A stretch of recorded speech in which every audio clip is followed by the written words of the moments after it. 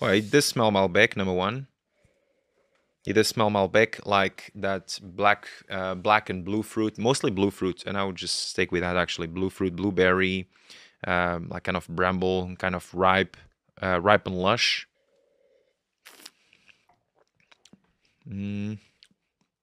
So now when I taste, I'm assessing the fruit character, of course, the structure, the sweetness, alcohol, body, tannins, acidity.